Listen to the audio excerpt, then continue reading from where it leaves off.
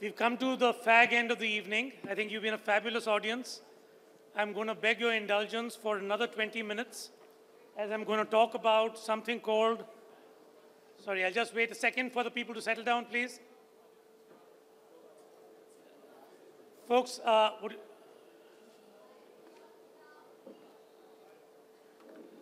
will just give, after that very, very electric session,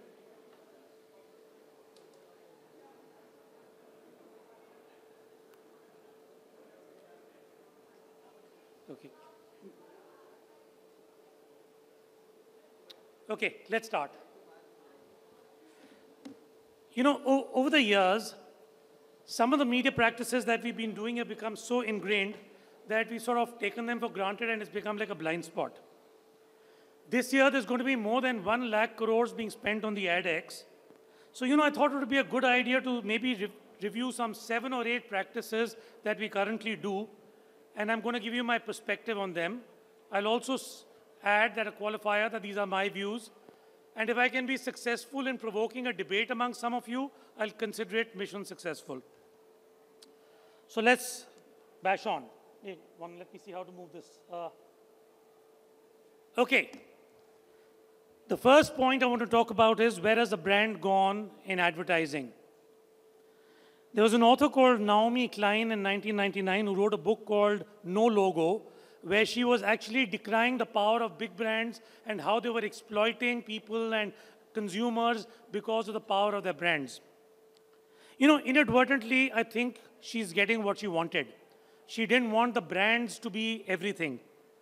I actually find that in India over the last quite a few years, the role of the brand in advertising has diminished considerably. Our ads are clever, they're very, very funny, and they have some very good ideas. But they're not perpetuating the brand that they're supposed to build. Bharat talked about the consistency point. Sam also left this as one of the 5 learnings for the advertisers at the end of his session. And the point out here is that, you know, brands are supposed to build. Now, take a look at these, you know, with due respect to the brands which are being covered out here. I've taken the male apparel category, I've taken print ads from them, I've masked their brands. Can you recognize which the brands are? Now, isn't the point of advertising to really reinforce the values that a brand stands for? Look at this one. You don't need to say anything about the brand and you know exactly, and all the memories evoked with this particular brand come rushing back to you. Now, the point out here is, you need to have something that the ad, something in your ad that the consumers remember your brand by, rather than Raat Gai Baat Gai.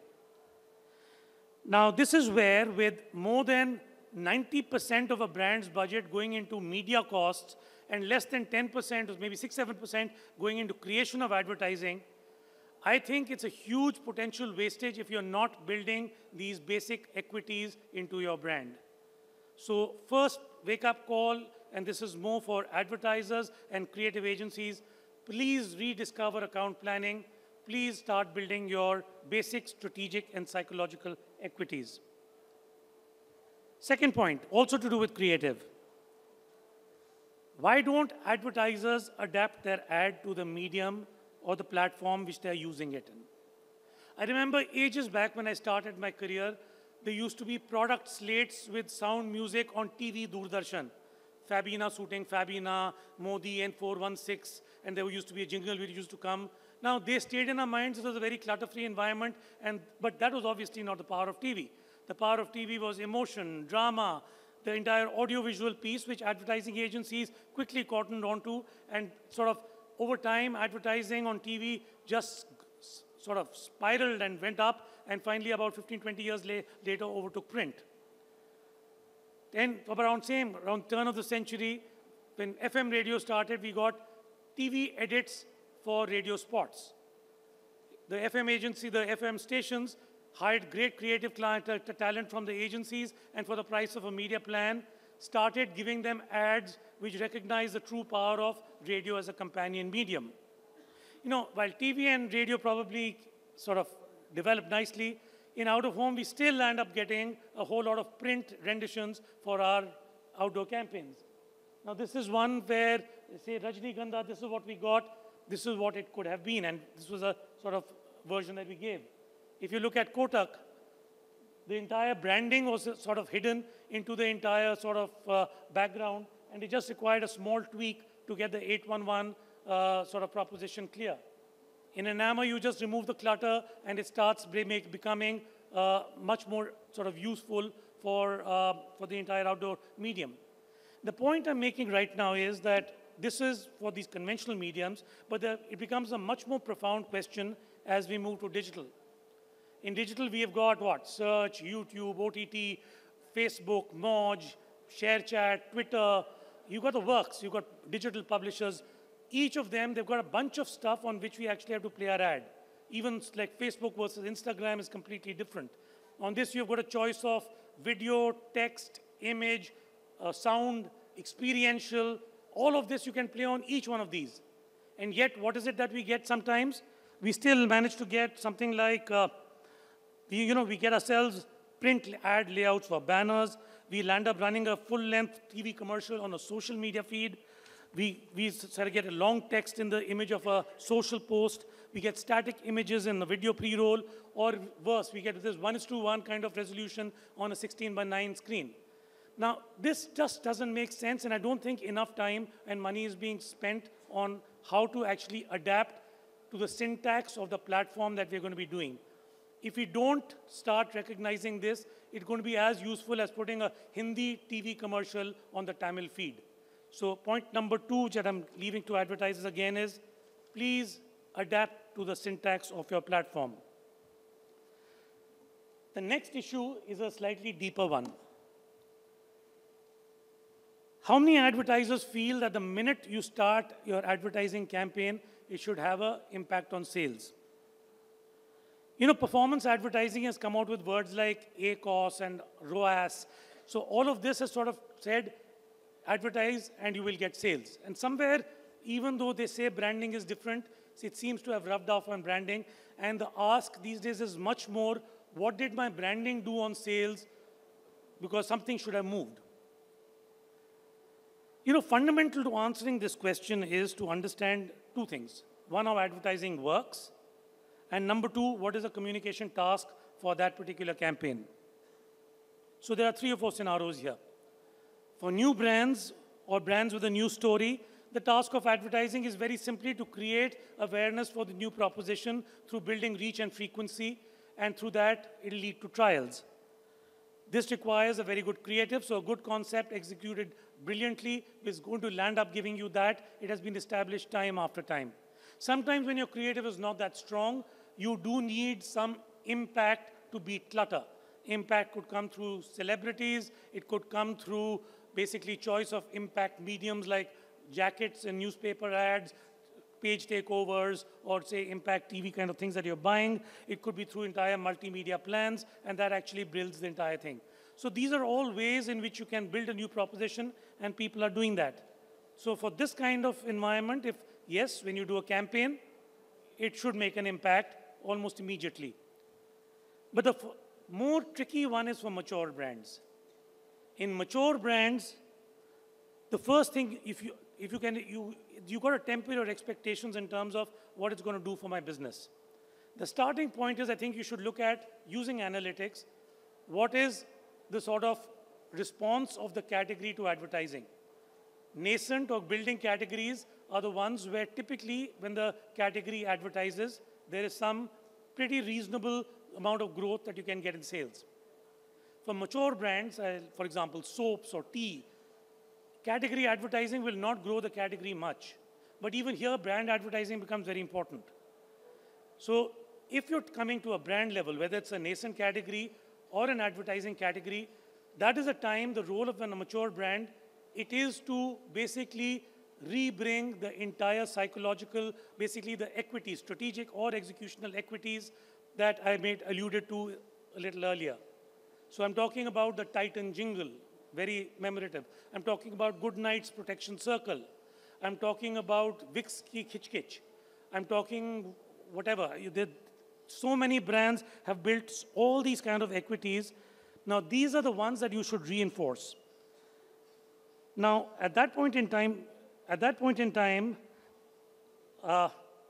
you will find that the brands with better equity take actually the market share from the ones with poor equity. They are also the ones that are going to be enduring. Again, Bharat made a reference to impression versus impactful impression. And he said, I put out one ad, just maybe it was 10 these things, and it sort of lingered on for a very long time. Because it was playing back a whole lot of, like Fevicol ka jod hai, tootega nahi. It has become a metaphor to the entire bonding of India.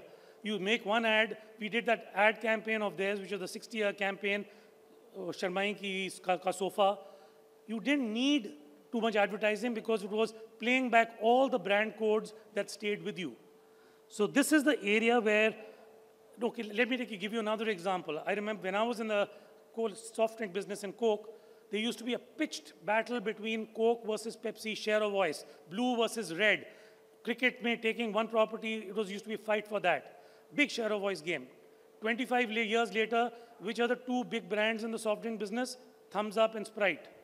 Built around a very, very strong proposition, and probably that is what is resonating well with consumers. So on the point on mature brands, please build your psychological equities and play the long game. Don't look for short-term effects. That said, there are times when a mature brand also reaches a blind spot. I tried to bring this out on the panel earlier. I don't think there were too many takers to my bait. You know, at that time, we have to look at consumers have formed a certain mental structures with the advertising that you've created. So if I suddenly want to change the way people are thinking about me, just coming out with another ad which is saying something which is not going to reposition. You've got to get them to walk the talk. And that is typically where an IMC or an integrated marketing communication, to my mind, actually plays a role. And the debate I was giving them is, we actually saw that across 10 years when Cadbury was something which firstly was only something which was, okay, the very first time when it was of kids, I think the power of advertising got it into youth with that Kuch Khas Hai ad where the girl comes into the cricket field and does that dance. That was pure advertising. But this entire bit about a gift from someone you love to Kuch Meetha Ho Jaye and therefore a Muh Meetha moment, that was all done through IMC. So somewhere I think even that has a role to play. And if you have to go higher up the brand values, I think is the role of sponsorship. You know, in sponsorship, if you go down memory lane, so many brands have been built on the back of sponsorship. I'm alluding to BPL OA, Philips Top 10, Pepsi Ungul Choice, Uma Pepsi as she was called in those days, Hero Honda Roadies, Lakme India Fashion Week. You know, there were global brands like Coke and which have been Olympic sponsors since 1928 and Visa since 1986. You know, the colas, telecoms, the entire TV and e-commerce categories. I think the cricket guys have already told us how each and every one of the unicorns has sort of really used cricket to build their stature and actually grow them. So to that extent, sponsorship, I think, is a huge weapon which can actually be used to build your brand stature. Now, it is in this context, you know, I really question that what is the value that this program brought to you by, co-presented by ABC in association with PQRSTUVW, what that will do for a brand. Somewhere if sponsorship has got to be the most important weapon or the powerful weapon that you have, aren't you undervaluing it by cheapening it like this?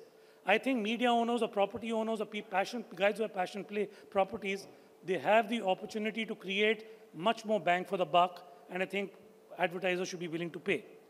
So to answer the question for advertisers who have the need for a Pavlovian reflex to the entire advertising, the answer is it depends. First, treat it ex ante rather than post facto. Don't do your campaign and then come back and say, why didn't it work?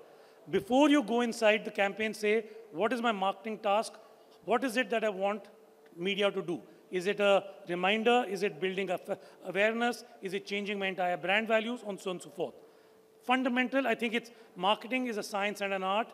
It's just that we don't ask these questions enough. And next point,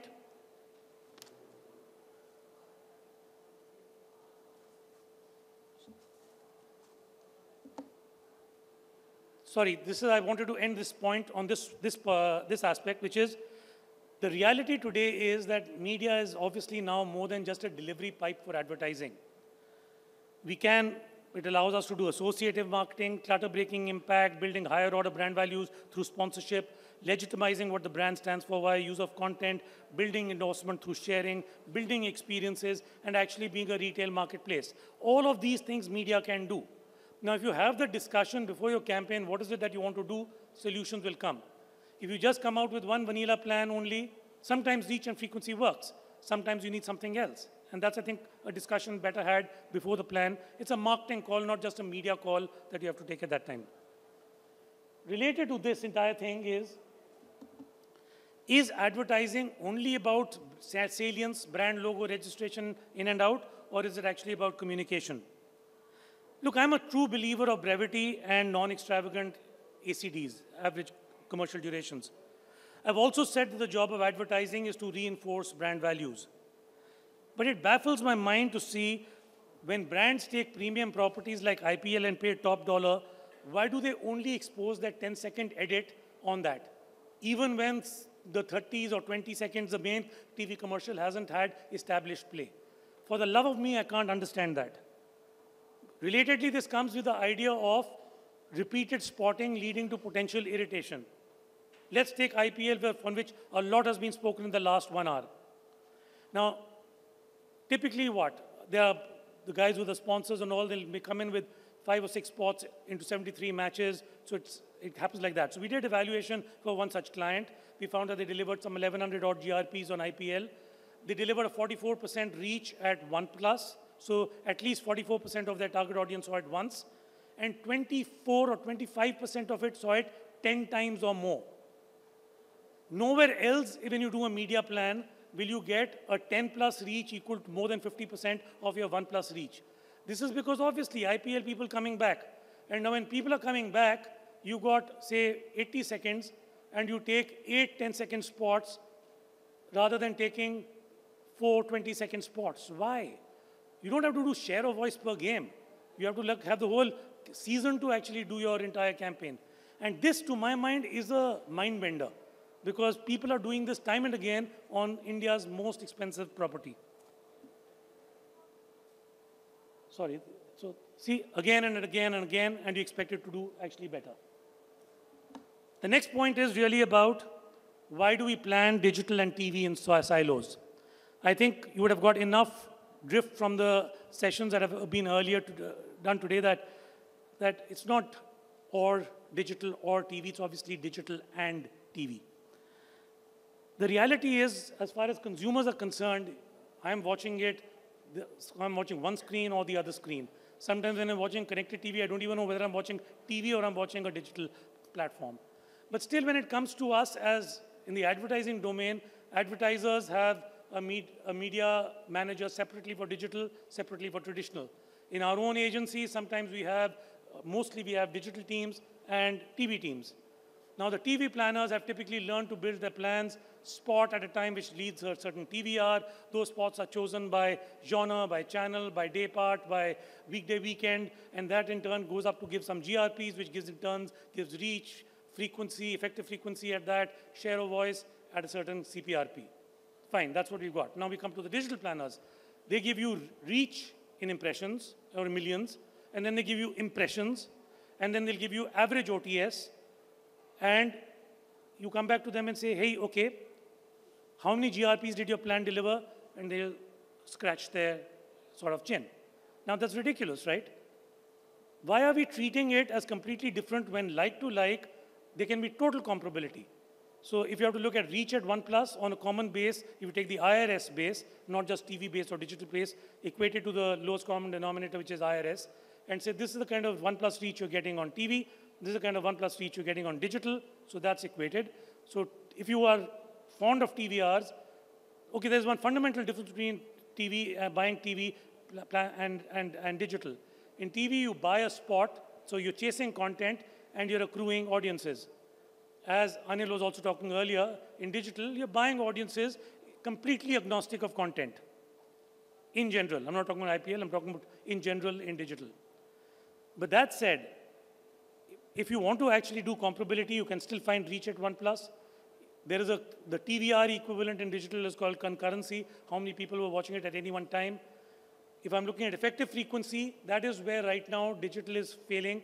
YouTube gives it to us, Hotstar gives it to us, but a large number of other platforms don't. And as a result, you actually find it difficult to build reach at high frequencies on a large digital platform. But my point in this, limited point in this one is, it is so simple to actually plan TV and digital as one similar video plan. But we are still not doing it. Why? I don't know why. With this, coming towards the end of it, I think there is a game where we should review our media TG. Currently, there are 3 TGs that marketing guys work on.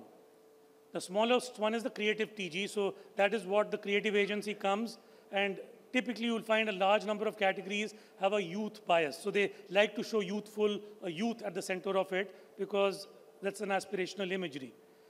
But that doesn't mean that's your business TG necessarily.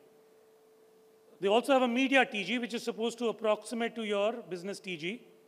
But for example, and that's the classic example that used to be given, Fairness Creams had a female as a media TG, but 40% of the business used to come from males. So, but on TV, that was fine, because if you were planning on a female TG, you deliver on male TG less, but you would deliver reasonably well. Now in digital, this becomes obviously exclusive. If you're doing females, you'll only get females, you won't get males. They won't get them. Like for example, so many, I'm feeling very left out in all of this, because so many brands have they stop advertising to people above 50, and I'm way, way above 50. So all the exciting brands that the young people in this audience see, I can never get to see on digital. So now somewhere along the line, my limited point on this one is, again, when you're coming on digital, have your TG, planning TG when it comes to TV. But when you're coming to digital, please relax your TG definitions to make it closer to your business TG. The other one is, India is a subcontinent.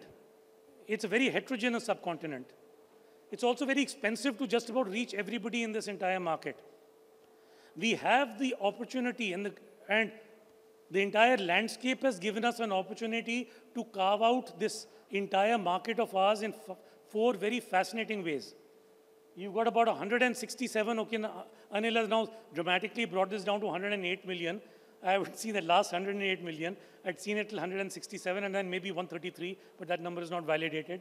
So I was staying with this. But the pay TV households are this. There are about 43 million guys who are free to air, and these are reasonably isolated universes. So this is like in the old days, Doordarshan, terrestrial homes, and C&S. So Doordarshan was available in C&S homes, but nobody would watch Doordarshan. Similarly, not too many people in pay TV homes are watching FTA. So these are reasonably mutually exclusive TGs. Then you've got 20 million connected TVs. Again, not completely mutually exclusive, but the cord cutters are mutually exclusive, and the cord shavers are right now watching both. A large part of the 167 million are also watching content on mobiles. But there are about 47 million of them who are watching. This is the erstwhile media dark guys who never had any access to TV. Now these are the ones who are having the Geo phones with a YouTube pre-burnt on it and watching it there. The point I'm making out here is that you have this available to you, but still you're going into all homes and targeting your brands. Why? Wouldn't it make more sense if you had limited funds to go after the one sort of audience or universe which is more suited to your source of growth and actually just max out or at least deliver optimal levels there? Similarly, there is this entire thing of TV planning where we come back and say, let's plan on HSM and regions. So you've got HSM, which has got these 11, 12 states, plus you've got, of course, the 4 southern states and all the rest of it. I think that requires a rethink. What you got on this table out here is all the HSM states. So 61% reach overall HSM of TV, within which at the HSM level, 53% of them are reached by Hindi content. Reached. If you have to look at the bottom 4, Maharashtra, Goa, Assam, Odisha, and West Bengal, you'll actually find that in some states, 65 to 75% of TV reach is all you can reach through Hindi. Forget, this is just about reach. The same thing, if you look at what percent of the total viewing is made up by Hindi, look at the same 4 states. In West Bengal, quarter of the entire viewing is on Hindi, 75% of it is probably Bengali or whatever the local ones are. even the 4 ones are there. Even if you look at Punjab, Haryana, where as reach was concerned, almost everybody was watching some amount of Hindi, but in terms of the total amount of TV they view, 40% of it is still coming from Punjabi. Now, in this kind of environment, we are still going and planning on HSM. We take out that HSM cut and then do our plans and then try to see how to sort of build reach on some of the others and how to manage the imbalances between states. But if you actually did state-wise planning, chances are that you'll probably come out with different plans. Juxtapose that with my point with the earlier unique universes, you'll find that the 43 million FTA homes are all in the Hindi-speaking HSM. So that gives you further opportunity to carve it up. These are some of the things that I don't think we've been thinking of. And this is really what I wanted to bring to the fore. So really what I've said today is 3 things. One, I think, is this entire point about that. Sorry, just give me a sec. One clearly is that media without the right creative is meaningless.